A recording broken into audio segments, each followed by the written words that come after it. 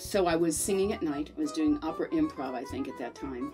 And I was teaching 5th grade. And one of the kids in that class was studying with Dawes. And his mother, who knew me and kind of knew what my range was and stuff, kept saying, "Oh, you gotta do voiceover. You just gotta do voiceover. You'd be so good at it." I'm going, I don't know what voiceover is. I am a serious actress. Don't you get it? I didn't say it quite like that to her. Really? And finally, to shut her up, I went to the class. And it freaking my mind. Because suddenly I could be anything. But you still have to find an essence of a character. You still have to know who you are. Who is your audience? What are you talking about? And what is where are you in terms of history? Same thing you learn in a good drama class. Oh, honey, that's like asking a mother which child she loves best. I don't know. Oh, but I do love doing Mrs.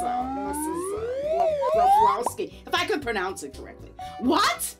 Just because, you know, she's just so expansive. But I like Helga, but I also like doing little girls and little boys. I love doing little boys. They're cool. They're the coolest thing, because if you ask me if I could be any consciousness in the world, I think I'd like to be an 8-year-old boy. My friend Brian Cummings was, he was doing something about the Buddy Holly story. And I kind of knew who Buddy Holly was. And the idea was that if you were a member of AFTRA, which I was, after they showed the film, and I don't know if you guys have ever seen the film, it's fabulous. And all the music is done live. And Buddy Holly was wonderful.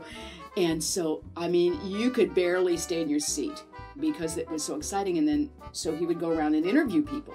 And they liked my interview, so that, you know, that was my first paid gig. And then back then you could join SAG, so I did. I spent a lot of years knocking on doors. If I'm going to get a job, as long as I show up prepared, I'll get it. And if not, next. That means I'm closer to the yes. No, yes.